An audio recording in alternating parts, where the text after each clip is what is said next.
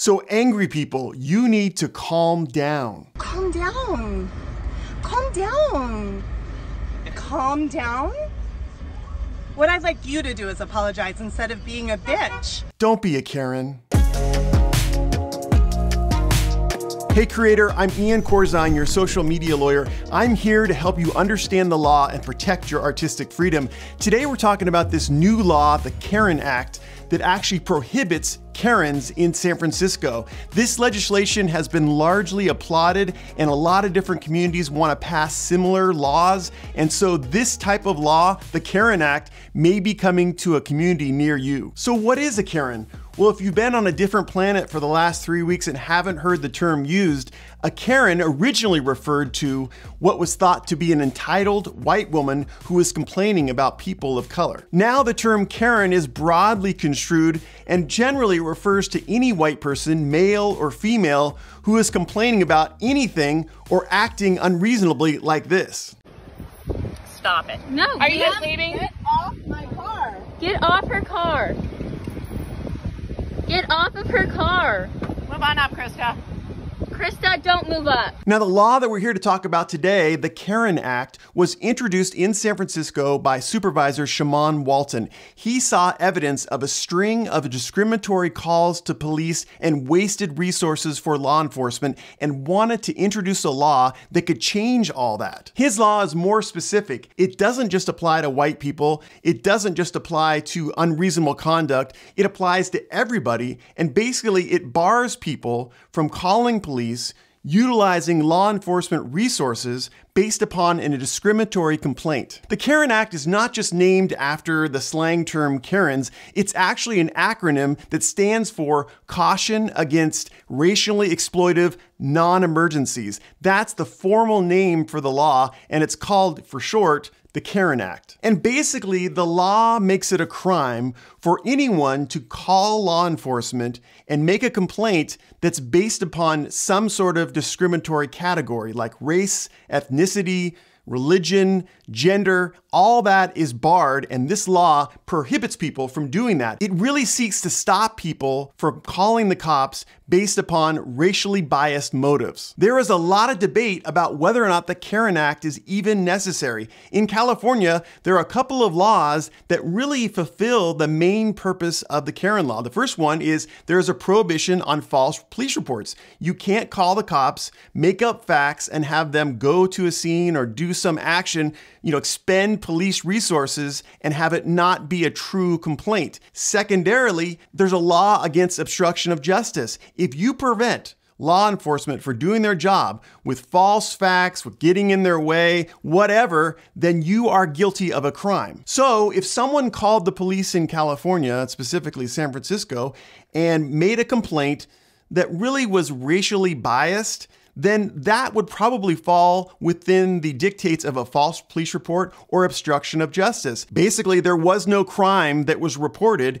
and the police resources that were dedicated to this complaint were a waste of time, and that's obstructing justice. Additionally, if you're making up facts to justify why the police need to come out, or you're coming up with some bad reason for their appearance, a racially based reason, then that would be a violation of the law against false police reports. There also are a lot of debates about the viability and effectiveness of the Caren Act. The first thing is, who would enforce it? Who would make the decision about whether or not a complaint to police was racially or discriminatorily made? Who makes that call? Would it be the law enforcement officer? Would it be a judge, a jury? Those questions are open and have not been decided. Additionally, there's questions about what would be the penalties for violation of the Caren Act. Would it be a fine, community service, jail time? How much jail time? There are a lot of questions that surround how the law would be effective, how it would be viable, how it would work in modern day society. And some legislators are saying, if we pass this law and it becomes universal, will it discourage people from reporting crimes or other dangerous conduct? You could think about this. What if you were a white person and you saw, two people of color potentially committing a crime or doing something dangerous, lighting fireworks off in the street where they're not allowed? It might prevent that white person from making a call for fear that if it could be construed that the call was not valid, it was made on a discriminatory basis, and therefore this white person would be in violation of the Caren Act. So a lot of legislators are saying we don't need to have this law because it's actually going to reduce crime fighting. It's going to make people think twice before they report criminal conduct for fear that they'll be in violation of this law and maybe end up in jail. A lot of legislators are also talking about a companion law that would carry with it civil penalties for violation of the Caren Act. Actually, in the California legislature right now, there is a bill that's been introduced that would provide that if you are the person, you're the victim of a racially motivated complaint to law enforcement, you can recover up to $10,000 in damages. There's a lot of talk from legislators that they also want to introduce an attorney's fee clause. So the victim of a discriminatorily made complaint could also recover his or her attorney's fees based upon that complaint. So what do you think about the Caren Act? I'll tell you what I think. I think the law is largely symbolic.